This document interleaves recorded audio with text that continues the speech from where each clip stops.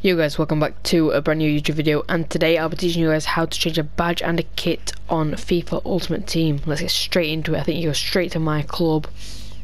Then go down to club items search, and then you got your stadiums, you can do this with footballs, you can do this with kits. I'll show you with kits to start off with. You press actions, make this my active item, replace which kit you want. Then bang, that's your kit for your whatever one you pick. Then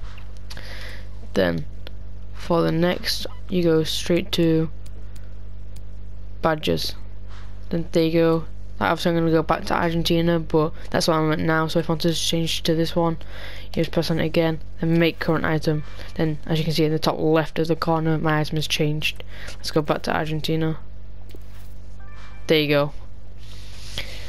That's literally how to change a badge and kit on FIFA Ultimate Team, and I did this last year and it got 26,000 views, so fingers crossed you can do that again. Thank you for watching, like, subscribe and comment, and I'll see you in the next one. Peace out.